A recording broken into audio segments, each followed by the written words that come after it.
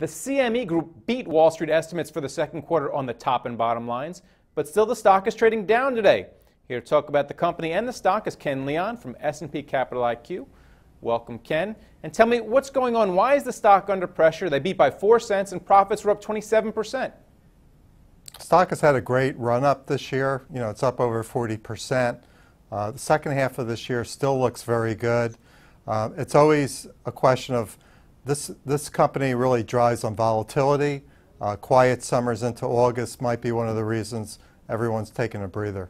Stock also moved up while interest rates moved up. Seems like a lot of people are betting on what the Fed's going to do, and they benefit from that, right? Well, the interest rate complex is the powerhouse for CME, and any increases in rates over the next year or so, and we saw that in May and June, CME benefits with higher trading volume, both on the upside and downside. So that's good for CME, and obviously as we see treasuries and other interest rate instruments trade up, that's going to be more volume for the CME. Oil trading also good. Can you explain why? Very interesting area for CME. For 2 years, one of its competitors, Intercontinental Exchange or ICE, dominated with Brent oil.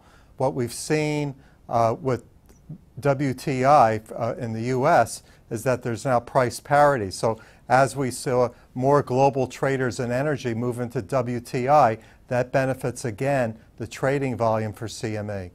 Will the CME benefit from what's going on with regard to the commodity warehousing problems you're seeing right now at JP Morgan and Goldman Sachs? They seem to be forced to divest themselves from that business. So is that going to push more business onto the CME?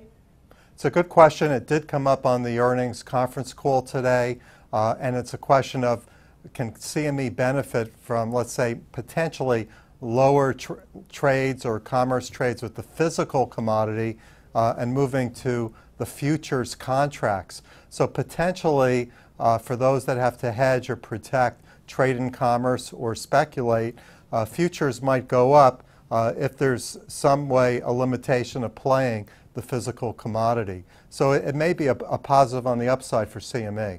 So putting it all together, heading into the third quarter, stocks run up around 20% over the course of this summer. What do you do with it here?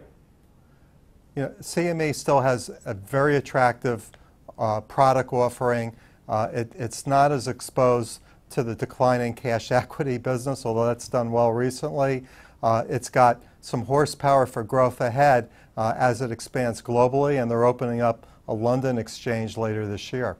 All right, thanks a lot, Ken. Thank you.